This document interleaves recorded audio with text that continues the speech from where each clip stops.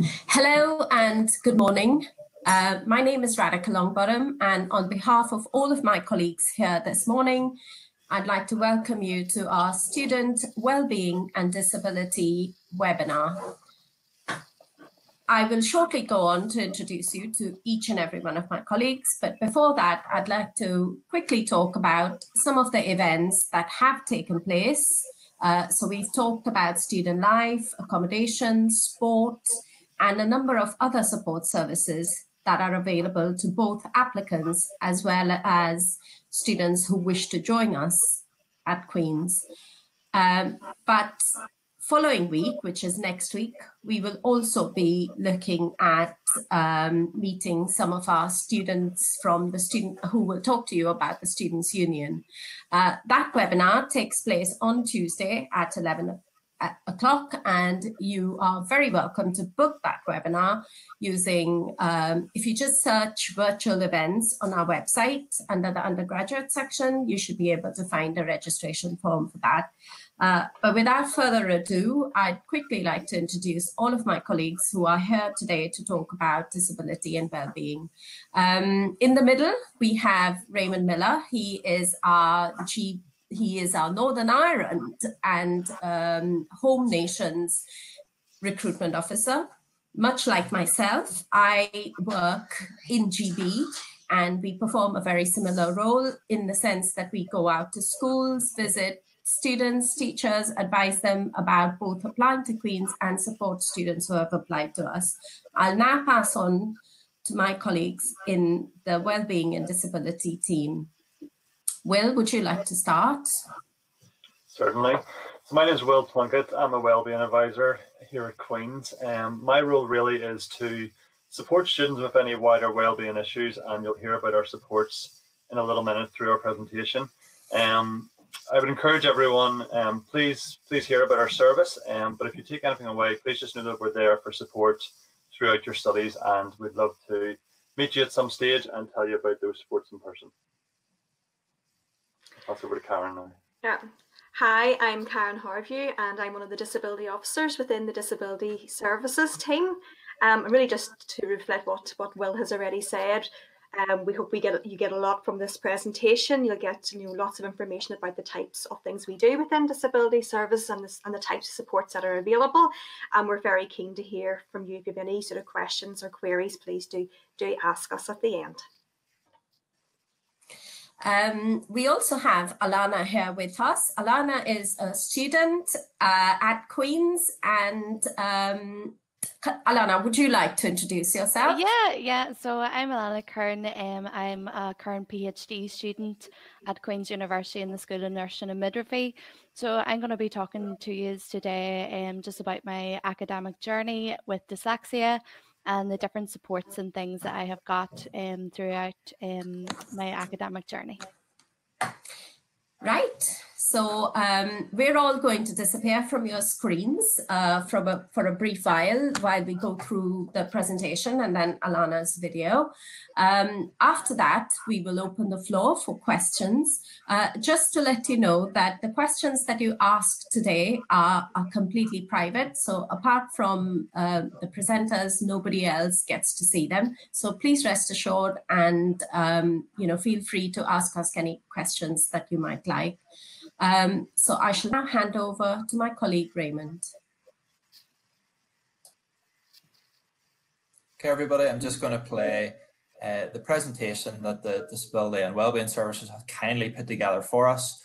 So if you enjoy that, if you just sit back and enjoy, and like Radhika says, there'll be an opportunity to ask questions at the end. Thank you. Hello and welcome to the Student Disability and Wellbeing Services webinar. Today we hope to provide you with an overview of the services we offer to students at Queen's, starting with information about disability services and then moving on to the Student Wellbeing Service.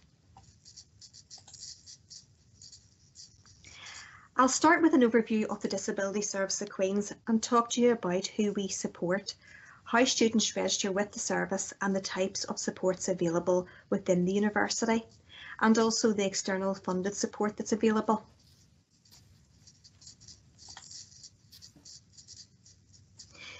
I'll give you some some background information about disability services and who we support. So currently we support over 2,000 students with a variety of conditions, including those with physical disabilities and mobility difficulties, those with medical conditions such as epilepsy, heart conditions or diabetes, sensory impairments such as hearing and visual impairments, specific learning difficulties such as dyslexia or dyspraxia, and this would be one of our largest groups of students who actually register with the service. We also support students with mental health difficulties, and that would often be depression and anxiety. There has been an increase in the number of students with diagnosed mental health conditions registering with disability services over recent years, and we work very closely with our colleagues within the Student Wellbeing Service to provide appropriate ongoing support for this group of students, including the offer of a RAP or a Wellness Recovery Action Plan when they first register with disability services. We also support students with autistic spectrum conditions, and we facilitate and organise additional social and peer support opportunities for this particular group also. Please note that we do not support students who have short-term or temporary impairments. Okay, steps to register with disability services. We'll just give you an overview of that. Disclosing your disability is important, but deciding to disclose is very much a personal choice. We encourage applicants to disclose in their UCAS form or when they apply directly to the university, because this enables students to access support as soon as possible. Many applicants think that disclosing their disability on their application will impact the decision of an offer, but this isn't the case. Offers are made on academic merit. Some students decide to disclose their disability when they commence their studies or during their course, and that's fine. Students can register at any point of their academic career. In order to register, you must complete an online questionnaire and provide evidence of your disability, your medical condition or your specific learning difficulty. You will need to provide a letter or a medical report depending on the nature of your condition. That might be a GP's report from a consultant or from a psychologist. For those with specific learning difficulties such as dyslexia, we would need a full diagnostic assessment report from a chartered psychologist or from a specialist teacher who holds a current practicing certificate in specific learning difficulty assessment. Now, links to the questionnaire and further information about medical evidence can be found on the Disability Services website, and further details will be provided at the very end of the presentation. So once you have completed your questionnaire and then have provided medical evidence, you will be invited for an appointment with the disability officer. For new students who are due to commence in the new academic year, appointments usually take place during the summer months, with the majority of them being around August time. Students will be assigned a disability officer who will discuss any in-course supports they may require, will make recommendations, and will also advise on funded supports that may be available. The in-course supports that are recommended are communicated then via an individual student support agreement, or an ISA for short, and that goes to specific staff within the student's academic school. There'll be a disability advisor within each school who will ensure that any support recommendations are communicated to the relevant teaching staff. The information regarding the student's disability is treated with the strictest confidentiality and in line with GDPR and data protection. Disability officers can provide ongoing support for students and provide advice throughout their studies. Students are offered annual reassessment appointments, but we can review and update supports at any stage if a student's circumstances change at any point. Here are some examples of the type of supports that you may be recommended during your initial assessment with the disability officer. Now, this isn't an exhaustive list, but gives you an idea of the types of in-course supports on offer. All supports recommended will be dependent on the nature of your disability or your condition, and it will be tailored to your individual needs. So just to take a few examples there, within the teaching and learning environment, you may require some flexibility with deadlines or permission to record lectures, for example. And within the exams and assessment side of things, you may require maybe some extra time or rest breaks. or some consideration for spelling and grammar if you have a specific learning difficulty, specialist furniture if you have a physical disability, and the majority of our students who require additional support during their exams will also be provided with a smaller venue. Okay, moving on to some information about funded support and specifically about Disabled Students Allowance. Disabled Students Allowance, or DSA for short, is a grant to help cover the extra costs that you may face as a direct result of your disability, your health condition or mental health condition or specific learning difficulty. If you're a resident in the UK and you can provide evidence of your condition, you may be entitled to this fund. It's not means tested, it doesn't need to be paid back, and the equipment is usually yours to keep after graduation. What it can provide would be things like specialist equipment, and that could be specialist hardware or software or ergonomic furniture.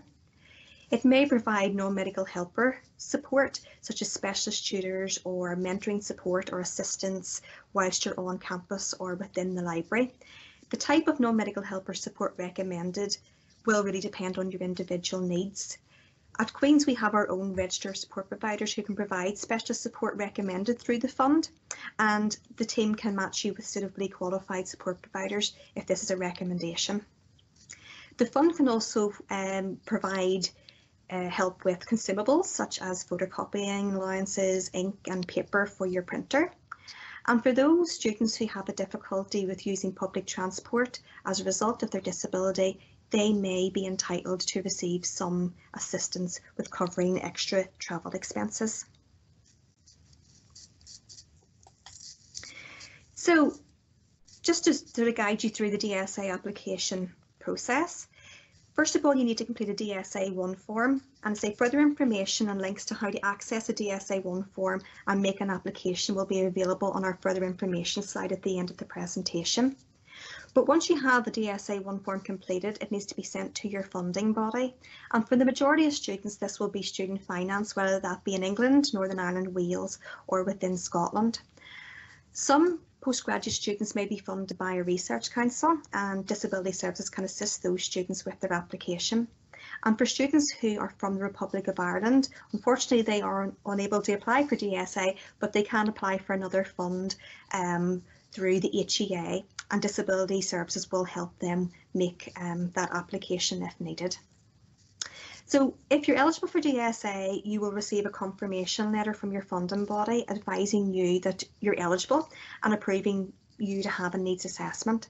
Now, details of the needs assessment centre will be provided within the letter. Please note that Queen's also have a needs assessment centre based on campus, so if you do apply for DSA while you're living in Northern Ireland, it would be likely that you would be referred to the Queen's Needs Assessment Centre. If you're living in GB, when you apply, you would often be referred to the most local needs assessment centre within your area. We recommend that you apply for DSA before starting your course.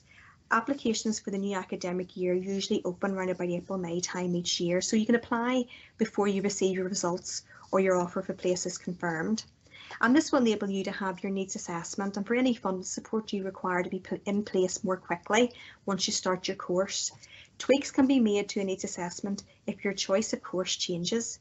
It can take a number of weeks for your funding body to assess your eligibility and to approve a needs assessment. And once a needs assessment has been completed, it can take on average 6 to 8 weeks for the funding bodies to process the applications. The time frame will be dependent on the time of year and if there are queries about the recommendations made, but on average it could take around 14 weeks to complete the process and receive the equipment. If you require any further information about DSA or the process, please visit our website and also the gov.uk Disabled Students Alliance website. All the contact details will be provided at the very end of the presentation, and as you can see there's some contact details if you have any specific queries for our Needs Assessment Centre or our Register of Support Providers. I'm now going to hand you over to my colleague Will, who's going to talk to you about the Student Wellbeing Service at Queen's. Thank you, Karen. So at Queen's as an institution, our aspiration is that every student leaves university confident that they have achieved their academic potential and are equipped to cope with the next phase of their life feeling connected and hopeful about the future. With this in mind, I want to tell you how the Student Wellbeing Service supports students in their journey. The following video outlines the range of support services we offer.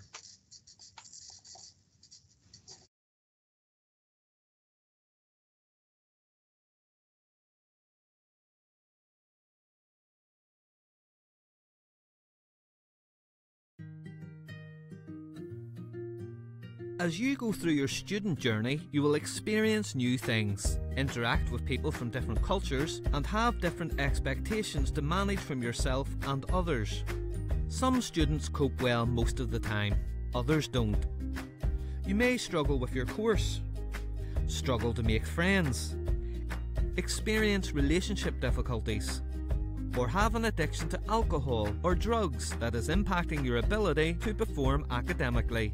You may be struggling with things in your personal life, such as a health condition, financial worries, or family pressures.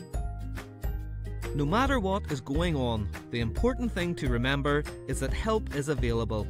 Our student wellbeing team based in the Student Guidance Centre offers support to students through a variety of ways. We offer allocated one-to-one meetings with a wellbeing advisor to talk through your issue further. This includes specialist safe and healthy relationship advocates for support in relation to sexual misconduct, bullying, harassment, or any form of hate crime for which Queen's has a zero tolerance policy. Students who have been affected by any of these issues can use the online system Report and Support to get more information and make a request for support from an advocate. We also provide access to self-help materials in the Student Guidance Centre and on our website. Can help book you into relevant workshops and events, including our Wellbeing on Weekdays events that are open to all students. Refer you to counselling support. Offer a coaching service. Provide links to external support agencies when appropriate.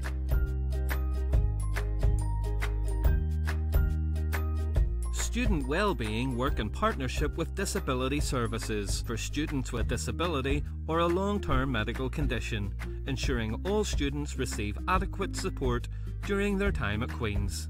For information on supports available and how to register with Disability Services, please visit their website or email disability.office@qub.ac.uk. So, how do students connect with us and get support? Disability and Wellbeing have a daily drop-in service during term time where students can speak with an advisor about their issues. We work out what support will suit you best and how to access this support. We are committed to supporting students to live well and be well. This commitment is underpinned by Queen's core values of respect, integrity, excellence, ambition and connected, which keeps students at the heart of service planning, development and design. Details of our service, including drop-in times, how to make an appointment and our Wellbeing on Weekdays events, can be found on our website. Make sure you keep up to date through our social media channels by searching for QUB.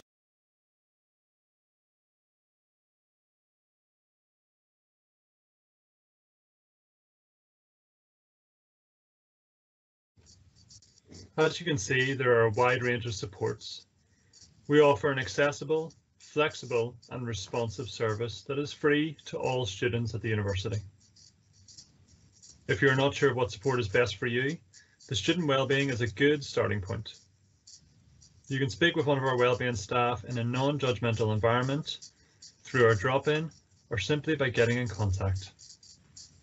We will listen to your issues or concerns and talk through suitable support options. If we feel you need counselling or support from an external service, we can discuss that with you. Our counselling service is run in partnership with Inspire, a local counselling organisation. Working with Inspire gives Queen's students access to a range of different clinical skills. Counselling is also a free service to our students. It is provided on a short-term, brief, solution-focused model, normally between 4 to 6 sessions. Counselling staff are well trained, experienced and extremely committed to the work they do. Students are gently challenged to face their problems, to set goals on how to achieve solutions to those problems, and actively work towards those goals. As a service, we also deliver a range of workshops and events throughout the academic year. Events and workshops are based on what we find works well for students and on what students tell us they need. We offer wellbeing and weekday events where we focus on the Take 5 model of support, looking at being active, connecting, taking notice, giving, and keep learning. Each week we run free activities like yoga, mindfulness, free lunches, and much, much more. As Karen mentioned earlier, we also offer WRAPs, or Wellness Recovery Action Plans. These are available to all students. It is an opportunity to sit down with students and help them identify ways to manage their mental well-being. This will include building wellness tools and looking at the activities that are important for individuals to do regularly to stay as well as possible. We also try to identify early warning signs that things may not be going well and help you create an action plan to identify the best supports to manage your well-being. By developing your wellness tools and putting in place an action plan for when times are difficult, you can be proactive in looking after your well-being and mental health. We all have a responsibility to manage our mental well-being, and we are pleased to offer support such as wellness recovery action plans to support our students in doing so. As you can see, students come to our service for a wide range of reasons. If you're experiencing any difficulties or concerns, help is available. We use a step-up model support to find the most appropriate support for students, no matter what they are experiencing. The university is committed to promoting a safe and supportive environment in which students grow in independence and which celebrates equality, diversity, and inclusivity. Here you can see some responses from students who have accessed our service. Students engage with our service at different points on their student journey. We know that each student journey will be different, with a unique set of hopes, ambitions, and needs. In order to respond to the full range of needs that will be experienced, we will work in partnership with students in ways which are empowering and which build on your own resources and resilience. You're welcome to visit our website listed on the screen. And if you have any specific questions, you can email disability.office@qub.ac.uk, or for wider wellbeing queries, student wellbeing. Well, thank you, Will and Karen, for that. I found it very, very useful, and I've obviously learned quite a lot of new things. Before we go on to the questions, we have Alana Curran with us. Alana is a current student, and Alana is going to share her experience of using the Wellbeing and Disability Service here at Queen's. Hi everyone, so hope everyone's staying safe and you're welcome to my little home makeshift office. So I'm Alana Curran. I'm a current PhD student here at Queen's in the School of Nursing and Midwifery, and I am dyslexic. So I am delighted to have been asked by the Disability and Wellbeing Service team to kind of talk you through my experience as a dyslexic student at Queen's. So I'm going to talk through kind of my journey with dyslexia, my experience of kind of disclosing my dyslexia to disability services and the supports that I got through that and what I found really beneficial, and then also a bit of advice for any current students or students that are considering coming to Queen's with dyslexia or any other disability. So the turning point for me was when I started at Queen's. So I will talk you through this and my journey in Queen's with dyslexia.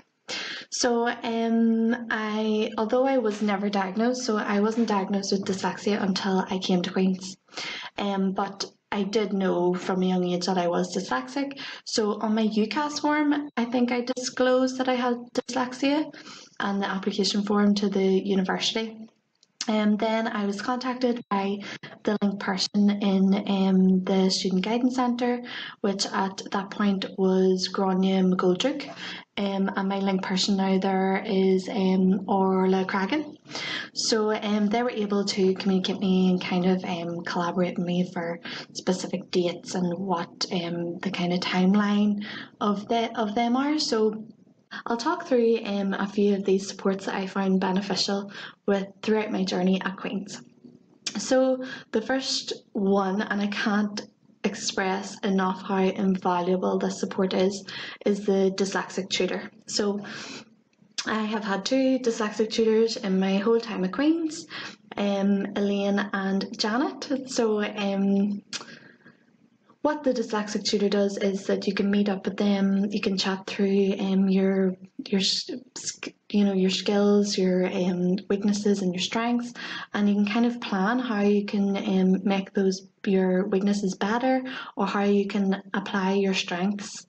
Then for specific things such as assignments, how to plan your assignment, what is the question, what's the question really asking, and kind of breaking it down to help you answer it.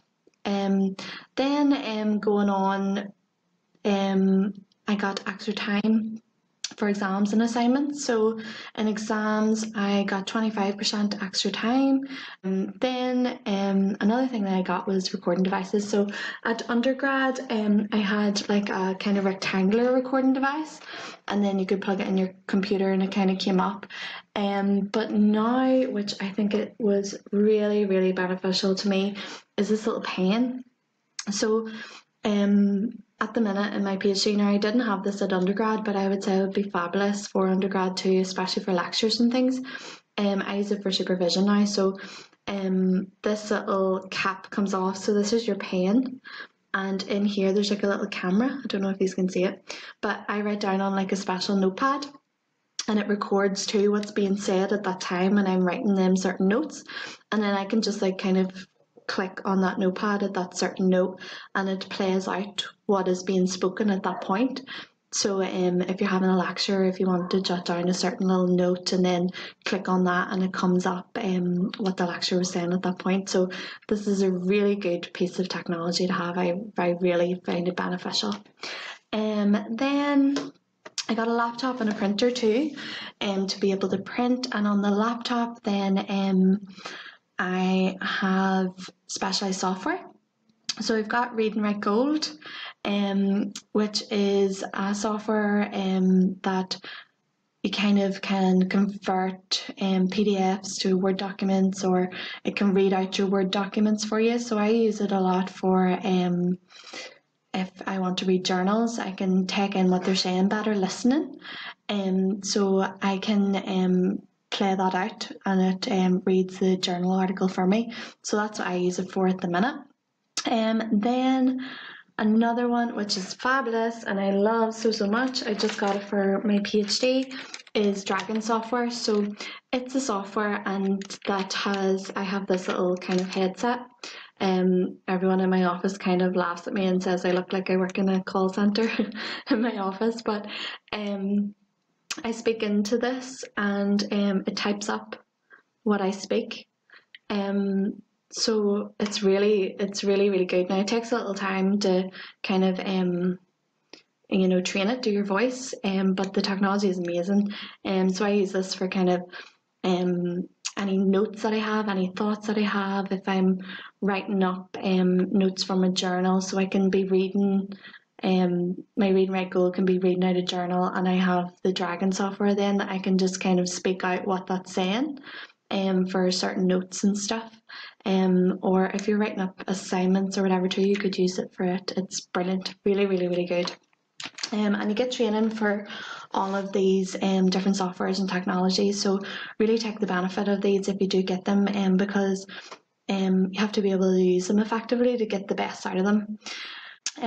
So What I really want to highlight too is collaboration is key.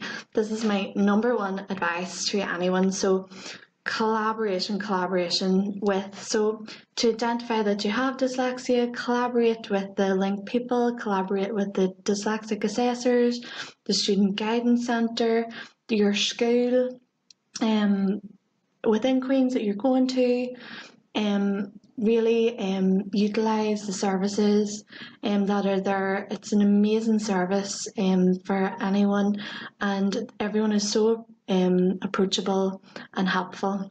Another one that kind of has developed throughout my academic career is responsibility. So taking ownership of my own academic journey and my dyslexic journey. So really, how can you keep empowering yourself to better yourself, to keep going? I hope this has been helpful, and please don't hesitate to ask me any questions in the Q&A, and stay safe, everyone. And this.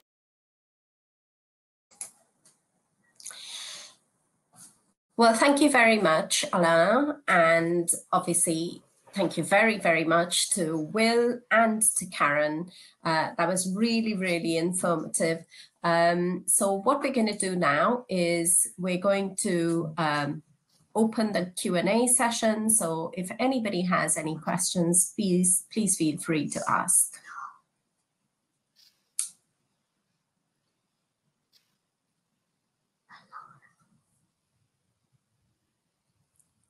So here's a question that I'd like to ask, if that's okay, Will and Karen. So I work in GB, and a number of the students that apply to us would, for example, apply through their DSA from England. Now these would be students who potentially would have declared their disability or would be aware of their disability. But what if, much like Alana, you come to university and then sort of get, you want to get yourself assessed for, say, dyslexia. What would be your advice for students who haven't officially been diagnosed, for example? Okay, if it's something like dyslexia, the best thing a student could do would be if they contact the Disability Service, and we can provide them with a list of approved assessors who can do a full assessment. Something basically would happen to Alana whenever she did come to university. She always had that, she knew that she did have dyslexic difficulties, but they didn't have the sort of the official document. So we can help students set them up with an appointment. There's freelance assessors who will do that. There is a cost involved with that. But there is some help, there's some financial help and assistance available to help cover the cost of an assessment. So Disability Services will be able to advise students how they actually go about that process and put them in touch with the relevant people to get the assessment completed. Thank you for that, Karen. So the questions are coming in thick and fast now.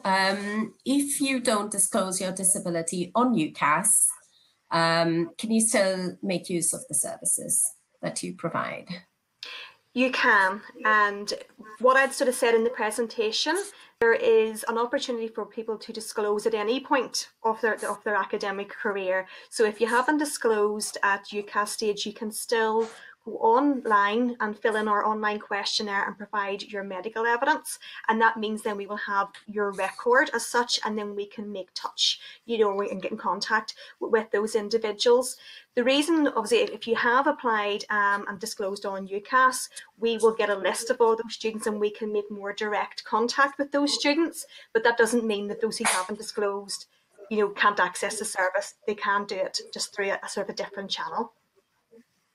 Excellent, thank you. Another very good question.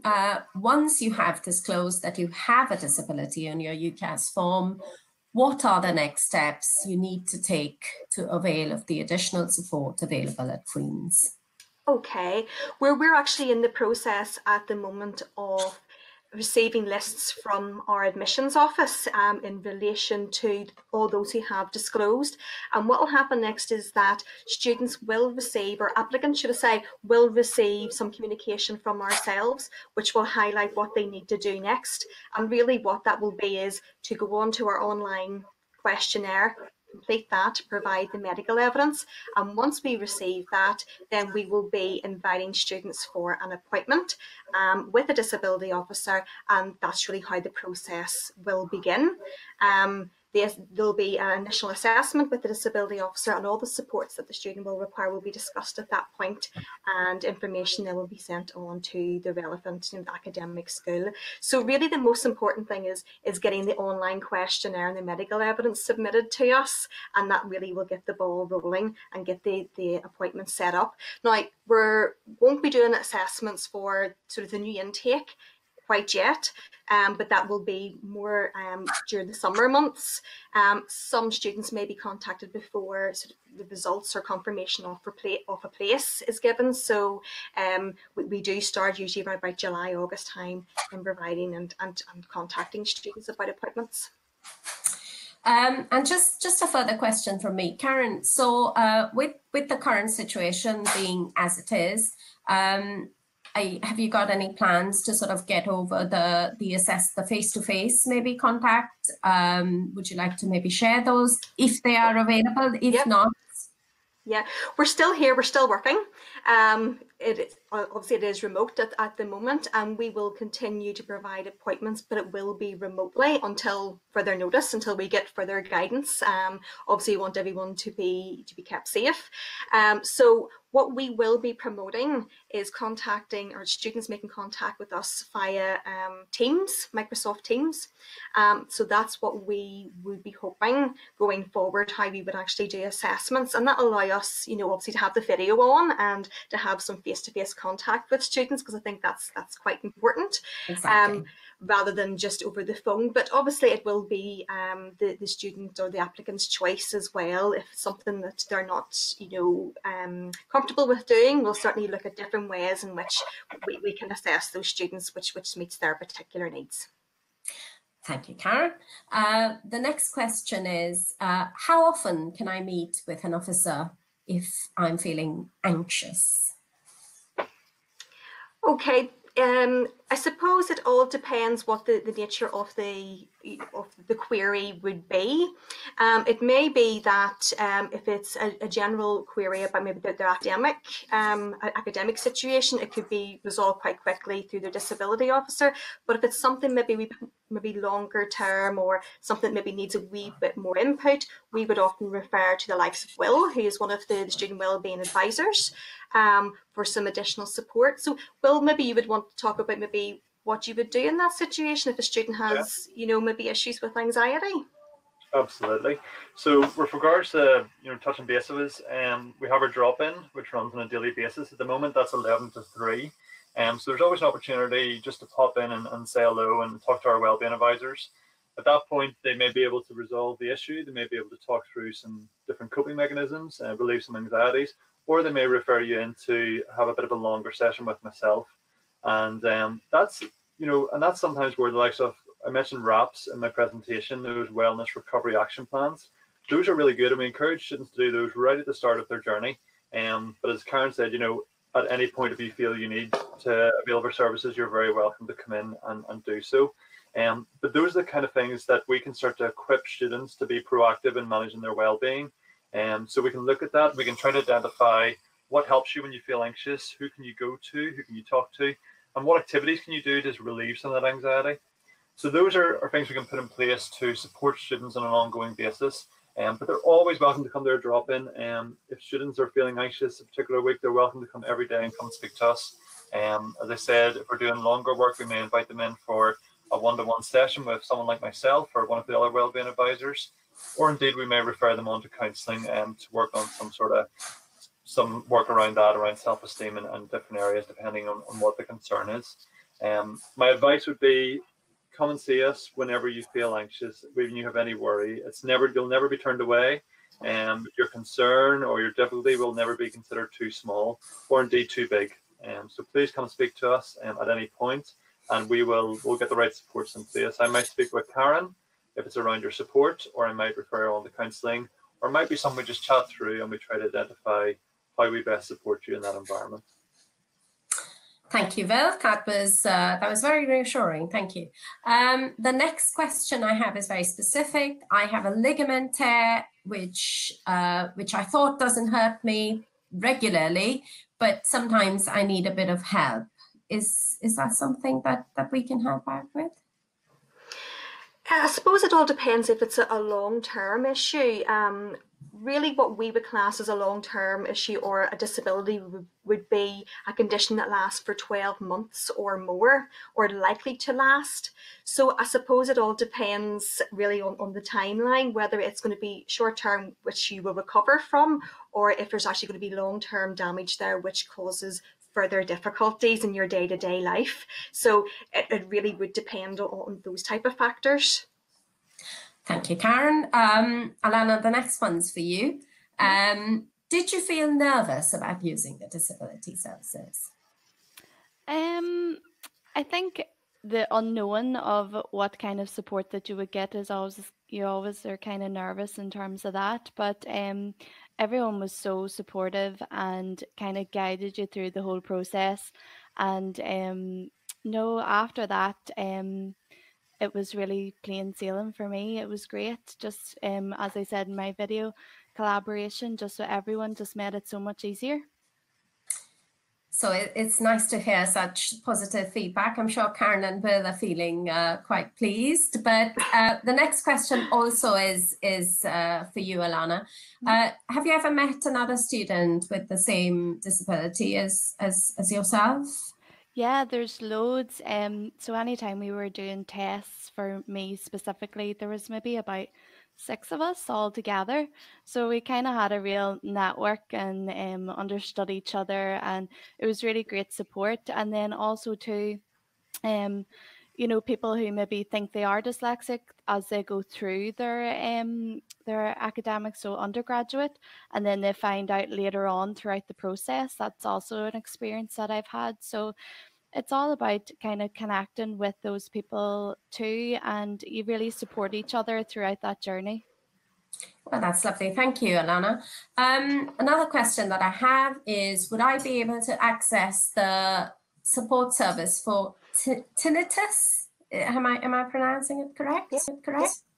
Yeah, tinnitus is a type of hearing impairment. Hearing, that's right. Yep, yep, and certainly that would be, it's a long-term condition. Certainly, you should contact the disability services, and we'll be able to look at any supports that you may require. And again, assuming, Karen, that this is an applicant, they would do well to declare it as a disability on their UCAS form. Yeah, within UCAS, that would come under, I suppose, hearing impairment. So that's probably the best way to classify that particular condition. And if they are an applicant and they haven't done it, how do they get around that? So if this is the first time they found out about the process, so to speak. Yeah. Well, if they can't get back into UCAS and make the declaration sort of at this stage, you can still just go directly through disability services by filling in the questionnaire that we have, the online questionnaire, and providing evidence. The important thing is that we do need evidence of a condition. And say all the information, if you look at our website, the information's there, and there's guidelines there of what type of evidence that we would require in order for us to put support in place. So we will only really be seeing students or be able to offer an appointment if we have all that information available to us. It's very difficult to do an assessment if we don't have all the information. So that's why it's really important to have the medical evidence and things available.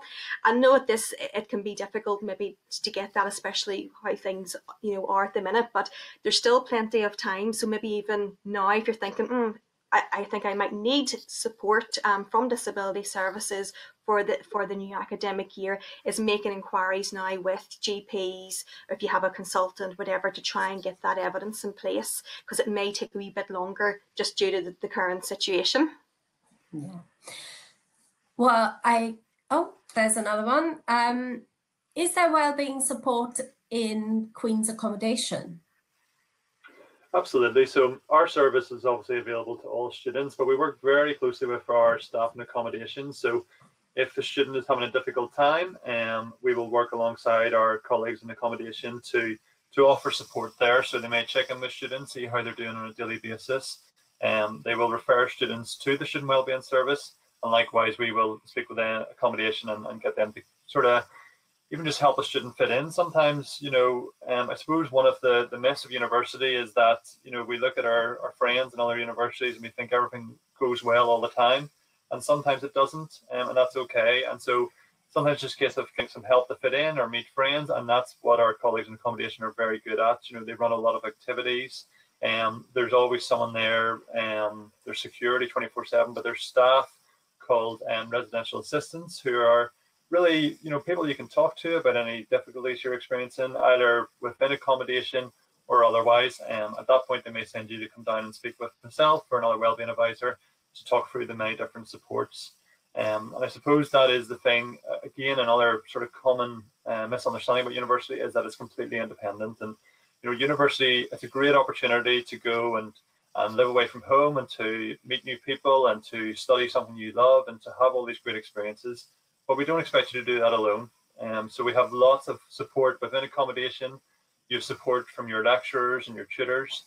You have support from, you know, Karen and her team around your disability, and of course ourselves around wellbeing. So that's what I would say is, you know, university is a wonderful experience, but please use all the supports around you, and we don't expect you to do it alone. And we will work within the university and the different departments to find the best way of supporting you and the best way of getting you the experience that you get the most out of and that you enjoy and that you have fun and you go away hopefully having a positive experience. Well, I think you've summed everything up for me very, very nicely there. And I just really want to reiterate that, you know, exactly what Will has so eloquently put there, probably better than I ever would. But really, it's just to say to all of you out there that are either considering applying to Queen's or have already applied and just need a little bit of reassurance, we're all here to help you. We're all here to support you. And we are very much looking forward to welcoming you on campus. I just want to say a big, big thanks to Will and to Karen to come in and talk to our students about wellbeing and disability. I want to also thank Alana. You know, it can't be easy coming out there and talking about sort of your disability and then, you know, accepting that there is support available and that you need to work with other people to get that support. But I think it's great that you've got a fantastic support network and you're all sort of, you know, talking about it and doing something about it. So on behalf of all the presenters, I just want to say thank you very much, including Raymond, who's hidden himself away. Thank you very much for taking part in this presentation. As I said at the beginning, this is one in a series of student life and student support webinars that we are running for our potential applicants as well as prospective students. We do understand that this is a very, very difficult time. And I just want to reiterate that we're here to help and to support. Our next webinar in the Student Life series is next week. It's on Tuesday at 11 a.m. and it's on the Students' Union. And if you would like to register for the webinar, as I said at the start, all you need to do is look for virtual events on our website, just search it, and you should be able to get a registration form for it. So once again, thank you everyone, both attendees as well as presenters, and I hope you have a lovely day. Thank you. Thanks. Thank you.